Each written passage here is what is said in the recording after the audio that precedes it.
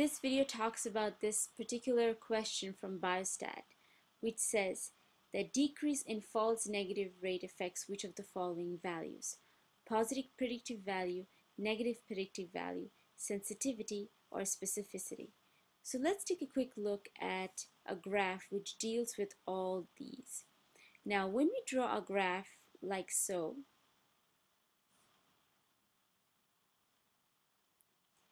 imagine this is going to be our diseased graph. So this is disease. And this is going to be our healthy. Now let's talk about the true positive, the true negative, which regions are which. Now anything that is falling under this area is going to be true negative. Anything which is falling under this area, sorry, not that, this area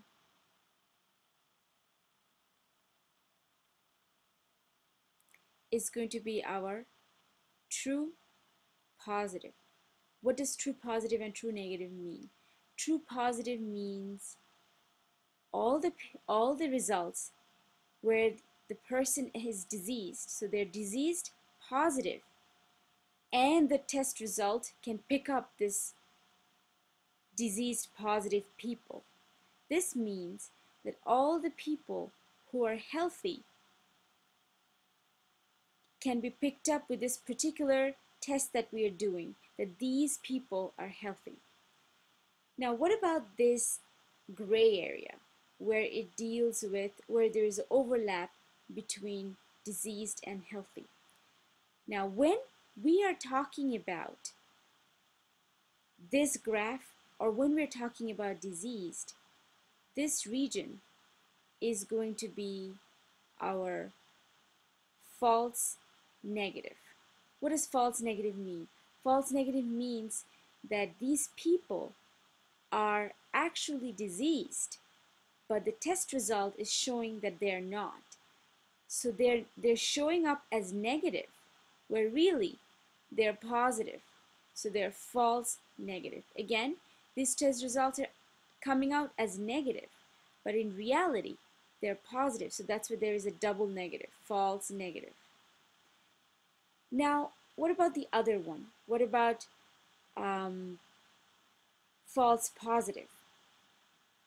Whenever we're talking about this graph, the healthy graph, this shaded area now is going to be our false positive.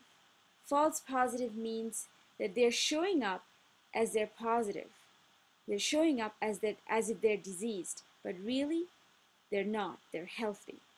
Now let's go back to our original question, which said, let me change the color here, which said that if false negative rate decreases, which of the following values are affected?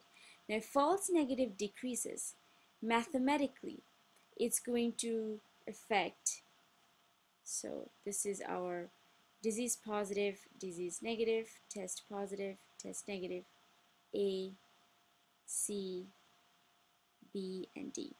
Now when we're talking about false negative, mathematically it's going to affect sensitivity, because sensitivity is equal to A by A plus C, and also it's going to affect negative predictive value, because negative predictive value deals with D by D plus C. Then what about specificity and positive predictive value? Specificity and positive predictive value is already ruled out, because specificity and positive predictive value doesn't deal with our C value, which is our false negative. By the way, if this is false negative, A is going to be our true positive, D is going to be our true negative, B is going to be our false positive.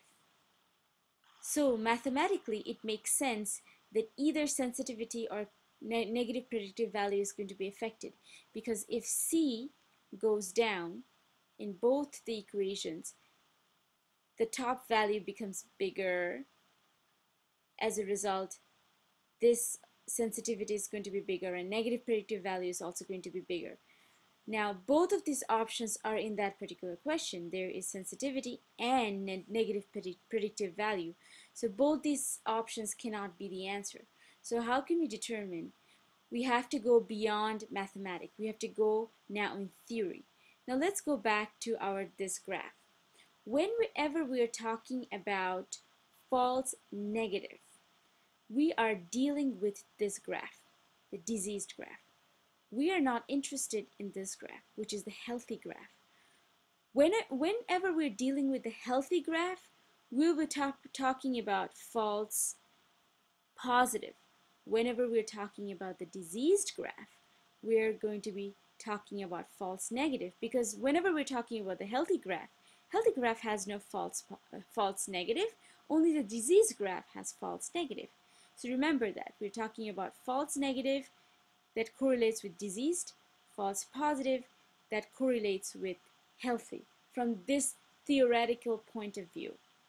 Now, when we come back to this question, we can say that A is our true positive, A plus C, actually A is going to be our true positive and C is going to be our false negative. D is going to be our true negative. Again, this is true negative. And C is going to be our false negative. Now let's go back to that diagram. Which one are we dealing with? We're dealing with false negative. Where does it fall in the graph? It falls right here. This is our false negative right here. Again, this is our false, it should be false negative right here. This is our false negative. Now again, when we look at this graph, we're also looking at diseased. In other words, we're also dealing with this graph where this region is our true positive. So where is our true positive?